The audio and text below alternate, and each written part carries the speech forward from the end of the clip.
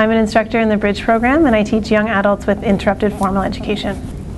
I'm an instructor in the Bridge program, and I teach learners with interrupted formal education, and I'd like to share about how I use clickers in my classroom.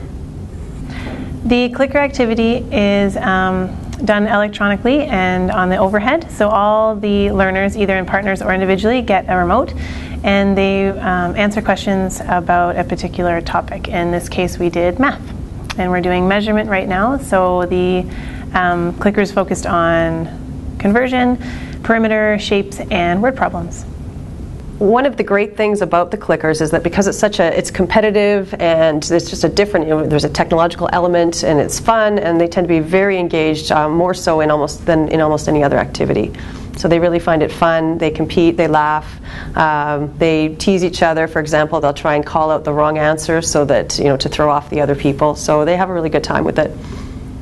The success of this is really determined by how well they do with the rest of their classwork, and also how engaged they are in the process.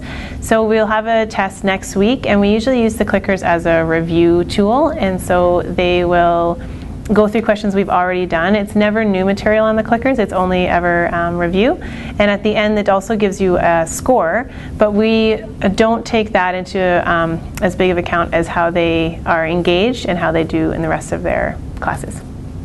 This activity is really valuable because it allows the learners to review what they know, show what they know, to feel good about their learning and feel confident in what they've learned over the past unit. And at the same time, it's such a different method of delivery that it keeps them engaged and focused, and allows them to have fun and enjoy learning.